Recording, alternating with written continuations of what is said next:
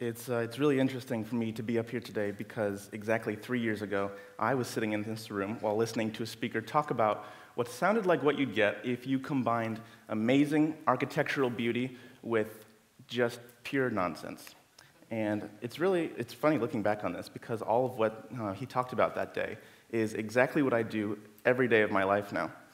And I really love the idea of that, that a chance encounter at a symposium on the artistic side of 3D design could have led to me deciding to make an everyday living out of something, especially something that I get so much joy out of and something in such a cool new field, really. And so that new field that I'm talking about is something that's become known as digital fabrication, which more than anything else just means making things using easily accessed high-tech tools.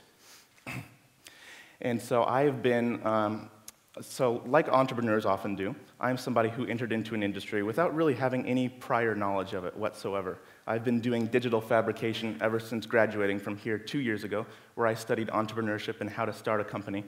And so our education in the major worked in a pretty unusual way, because basically on day one, we were just told, start a company, just start one. And of course, you'd ask, well, hold on, wait a minute.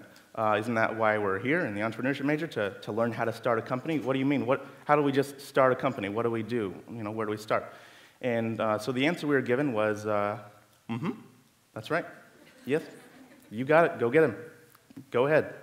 And so, of course, they would teach us too, but it was obviously a real learn-on-the-go kind of situation, And so I think, thinking about it, I really think that a lot of creative people tend to start like that, really, We always know that we want to do something. We want to do something cool. But oftentimes, we really have no idea what that will actually end up being.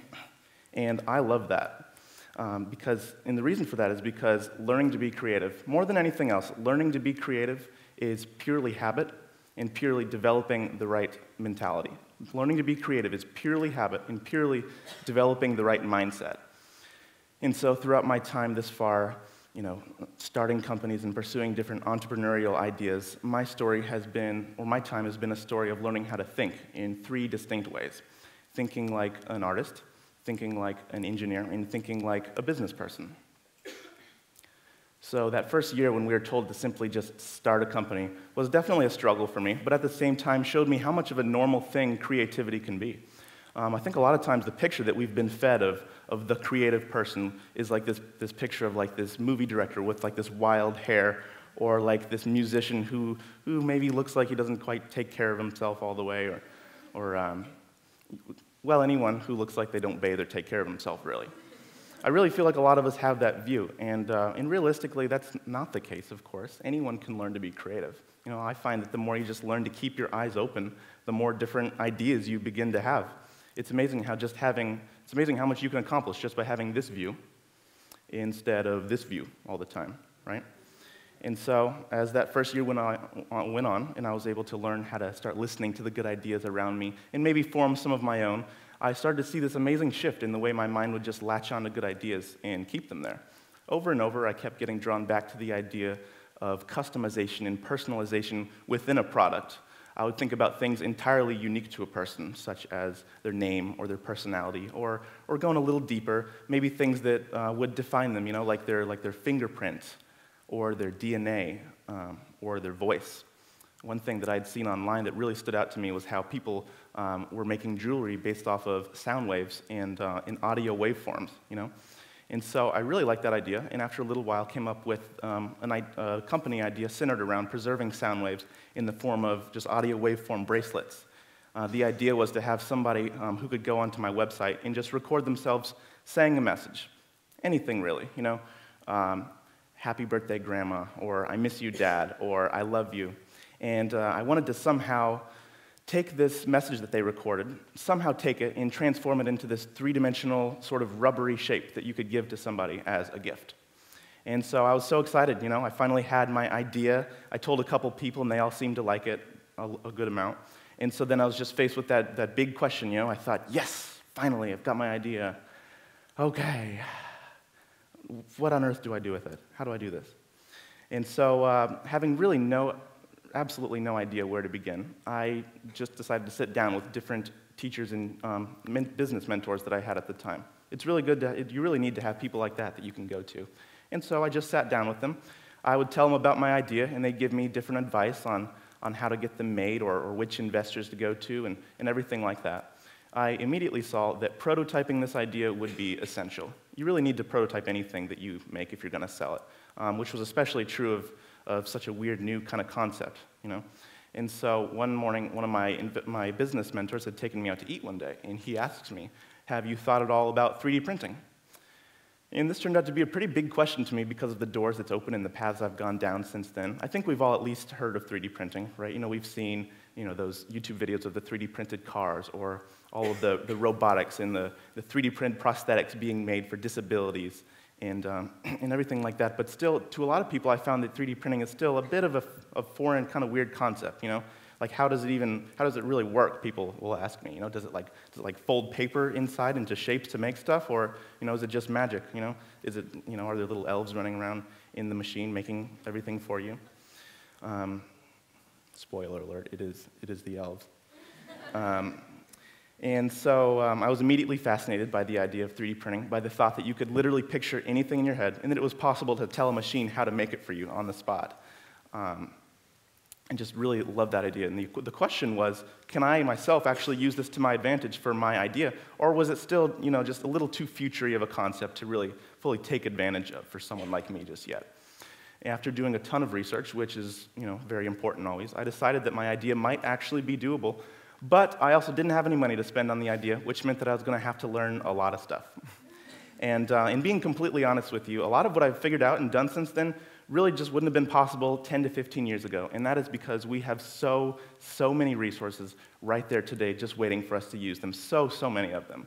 The problem is a lot of us just don't know that's the case. I mean, even here at our school in particular, we have access to a website called Lynda, full of hundreds of different tutorials on any professional software you could name, you know, from things like Photoshop to JavaScript to Sibelius for music, or Maya or AutoCAD for 3D stuff, programs that some of which would cost hundreds to learn in an educational setting, if not thousands to learn, that we have access to anytime we want, wherever we are, just on our computer, just because we want to. So I started using this and started teaching myself a very basic 3D software, a free one, by the way, called Blender, so that I could make some of my prototype bracelet shapes. And I will tell you, at first, I mean, they were just so ugly. I mean, just look at that. That's supposed to be a sound wave. Doesn't that just look stupid? But I still needed some prototypes to work with. And so to get them made, I took advantage of another awesome modern-day resource that we have, being another website called Shapeways, where what you can do is you can, once you've created this 3D file of something, upload it to them, and they will 3D print it and send it to you, which is a great resource, because even 10 to 15 years ago, prototyping was something that was hugely expensive, no matter who you were. I mean, even for my little 3-inch bracelet shape, I made the mistake of going to one of these old-fashioned prototyping companies at first, and they wanted to charge me $200 for what I was able to get 3D printed for like $12. So like I said, I was just fascinated by the idea of 3D printing and just the concept of pure creation coming alive before your eyes, right? And long story short, I ended up getting my own 3D printer, and I realized that I really just love physically making things, you know, which is interesting. I'd never really known that about myself before to that kind of extent. In fact, the night before my 3D printer arrived in the mail, I was so excited about it that I was dreaming about it. And in my dream, it got to my house, and the first thing I made was the Iron Man arc reactor thing that he has in his chest, the blue battery thing. And so the next morning, in real life, my 3D printer arrived, and I decided, hey, I need to make something now, so maybe I should do it. And so this was my first ever creation just for fun. And all right, so listen here. You know, the thing about arc reactors, if you're going to make them, you don't mess around. You don't play games. You do it all the way. So I decided to make it so that it glows and everything. And I realize this is probably the closest I'll ever get to being Iron Man, so I just want to enjoy this. And so, so I started making all kinds of cool stuff just because I could and because I loved it, you know. These are some of my things that I've made. This is my Amon mask, my 3D printed exosuit glove, my Baby Groot, my Star-Lord gun, and my personal favorite by a very significant margin, my Majora's Mask. A lot of these things weren't even things that I myself designed, but just files that I found online that other people had shared on another excellent resource, being a site called Thingiverse. So then what I was really doing, more than anything else, what I was doing was developing a new mindset, a new way of looking at the world. All my life, I'd been an artist. I'd thought like an artist. I'd grown up making videos, writing screenplays, choreographing sword fights with my friends, or drawing little characters. And then all of a sudden now I was in this world of manufacturing, in little annoying little tolerances, and in geometry, and really just thinking like an engineer. And it wasn't even so much an intentional shift as it was just a natural progression as someone starting something new. And so around this time, I had the chance to go to that symposium that took place in this room, which was really just a conference on digital fabrication and how art meets 3D design, using things like 3D printing and laser cutting. And all of that nonsense, that pure nonsense I mentioned earlier, that, as it turns out, may not be quite so far-fetched and crazy after all. Sitting where you're sitting, I learned about something called parametric design. Oh, and this is my creation from start to finish of my waveform bracelets, and so I wasn't quite at that point yet.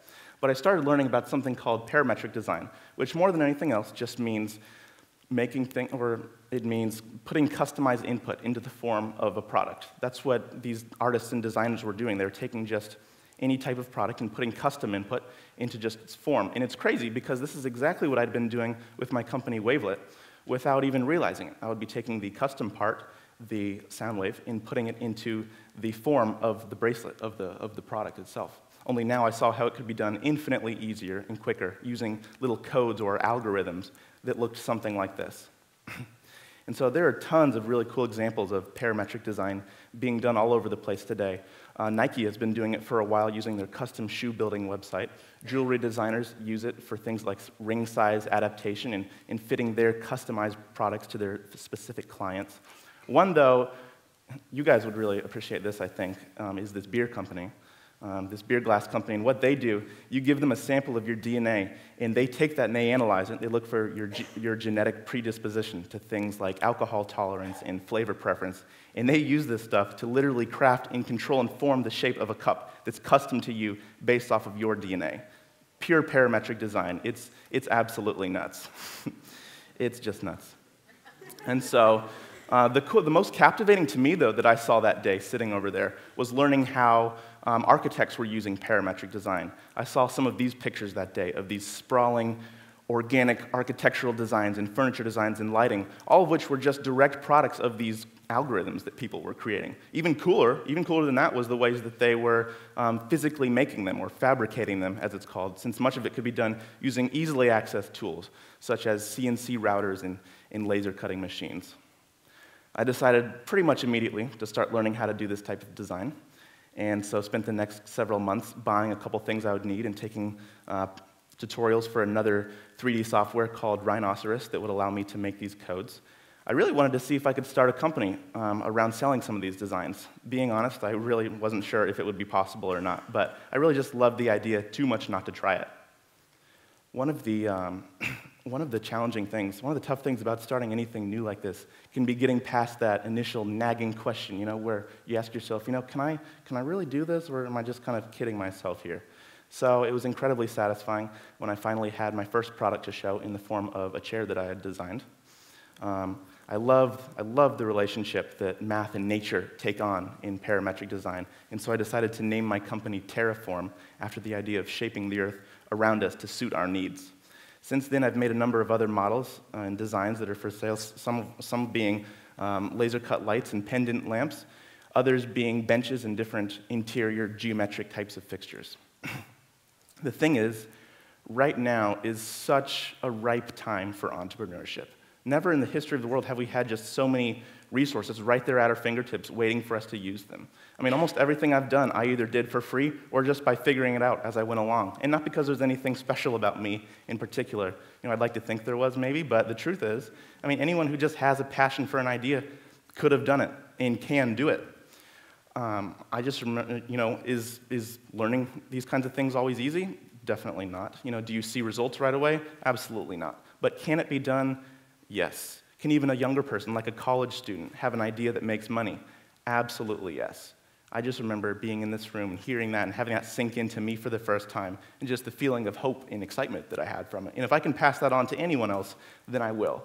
Just don't let doubt or fear of failure be the thing that stops you if you've got an idea.